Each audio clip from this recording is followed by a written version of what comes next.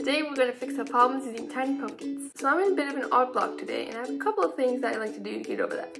One is I'll fill up a page with colorful blobs and do like one-line flowers over it or something really simple and usually tiny.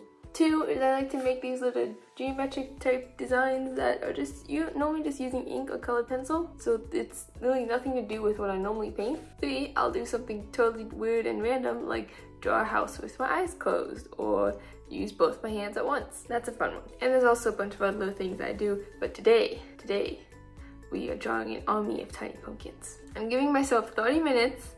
And if you do this, you could make it an hour or 10 minutes or whatever length of time you want. I'm giving myself 30 minutes to draw as many tiny pumpkins as I can.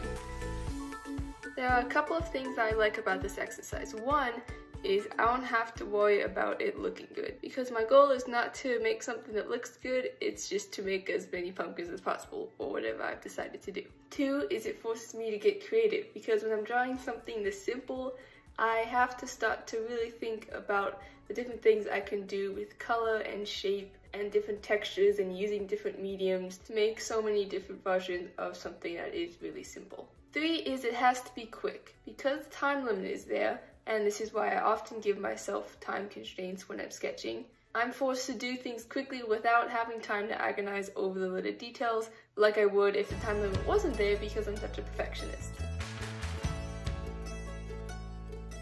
So in the first line, I just used ink, and as you can see, you can get a lot of variation just with ink, and then I started adding watercolor, I started adding colored pencil, and there is just an endless amount of combinations that you can make once you start combining mediums and experimenting with colors and tones and patterns.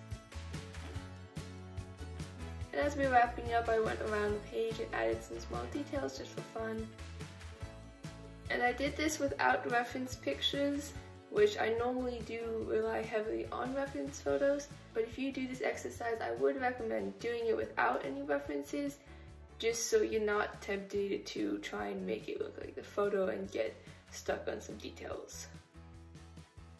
And we're done. I actually went a little over 30 minutes, which is really good because that means that I wasn't running out of ideas, so I would count this as a success. And I have a painting to work on now, so that's a wrap.